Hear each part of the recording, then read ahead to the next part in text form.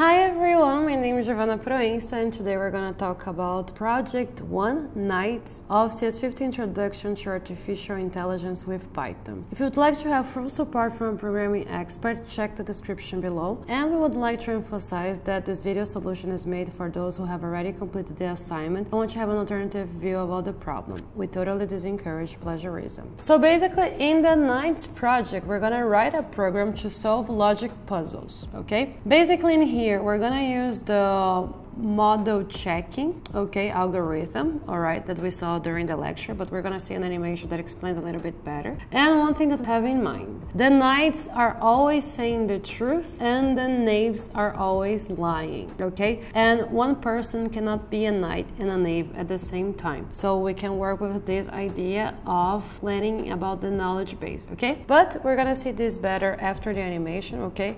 Right now, let's understand what we have in our hands. The knowledge base is all the information that we know.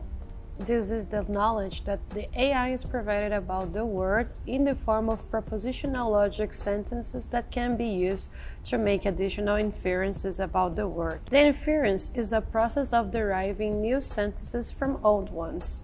In this project, we will use the model checking algorithm. Basically, we will use the knowledge base to draw inferences. We will enumerate all the possible models, and in each case, we will check if it's true based on our knowledge base, which means that we can conclude that the proposition is true. Otherwise, it is false. So, like we saw in the animation, we're gonna work here with this model of checking things, okay? And we're gonna use the knowledge base. And we're gonna evaluate some sentences in order to find the correct answer for those things, okay? So in this case, for example, we wanna check, the puzzle will be A says I'm both a knight and a knave. So basically, we're going to do some things in here to find out what is the truth, okay? If A is a knight or a knave. For each case, we're gonna discover what he actually is. And to implement those things that we saw in the animation, the sentence, the and, not, or, basically everything that makes the model work, they are already implemented here by CS50, so we just need to use, okay? Just need to reuse. So let's start our code.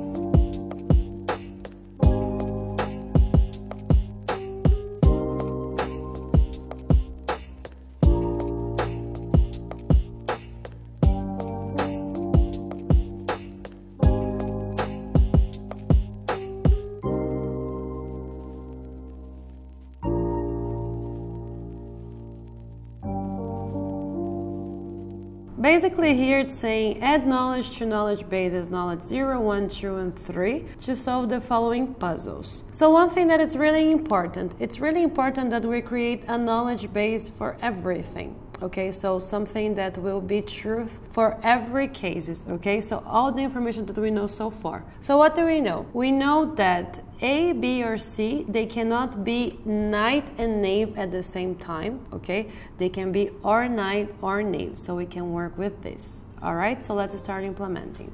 So, like I said, let's start creating this. So before we create the knowledge 0, 1, and 3, let's create the main knowledge base that we have. So this will be truth for every case. So this will be the knowledge base, okay? And I'm gonna use an and here. And now we're gonna start creating this that A can only be knight or a knave. B can only be a knight or a knave. And C can only be a knight or a knave. Like we can see in here, it's already created the A knight, A knave. So we can use this variables, okay? So or a knight or a knave, okay? And the same thing for here's with the capital K. And here we're gonna do the same thing for B and C. They can only be one or the other, okay? So where I have A here, I'm gonna change to B. And when I have here A, I'm gonna change to C, okay? Now, we also need to say that they cannot be both. So we're gonna create here a not and a knight and a knave. So we need to be very specific that we don't want them to be the same, okay? They can only be one of them. So we're gonna do the same in here. So I'm gonna change here to B and I'm gonna change here to C. Oops. C knight and C knave. Okay, so this is our knowledge base. This is everything we have so far, okay? Now we can start working with every puzzle. So basically I'm not gonna use in here because we have all the questions in here as well, okay? So the first one is saying, A says, I am both a knight and a knave. So let's think about the options. So basically, when A says that I am both a knight and a knave, we have two implications, we have two sentences. Or A is a knight and he's saying the truth, that he's a knight and a knave at the same time. Or A is a knave and he's not saying the truth, he's lying that he's a knight and a knave. Thinking about, without thinking about the AI, we know that A is a knave because we know that A cannot be a knight and a knave at the same time. So he's lying, all right?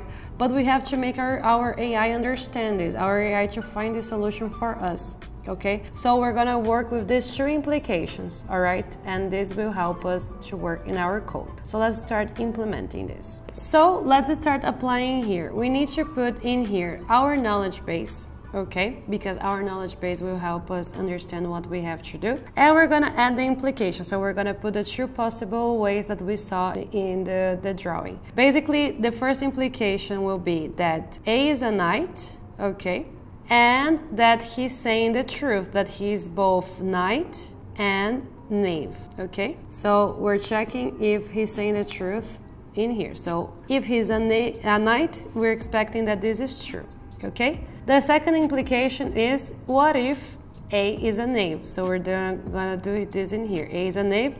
So this means that this sentence that he said is false. So here it's not and a knight and a knave, okay?